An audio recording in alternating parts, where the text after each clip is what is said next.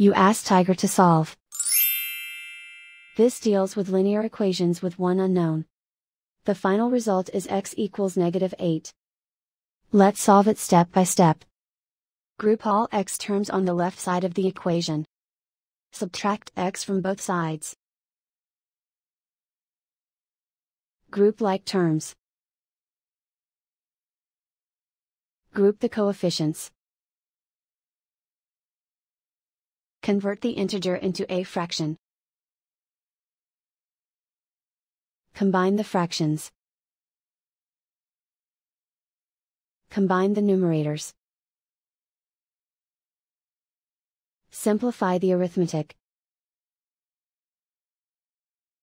Group all constants on the right side of the equation. Add 2 to both sides.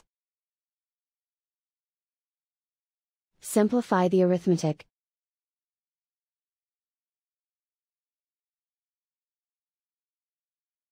Isolate the x. Multiply both sides by inverse fraction 4 over -1. Group like terms.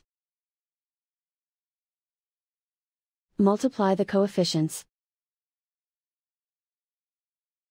Simplify the arithmetic.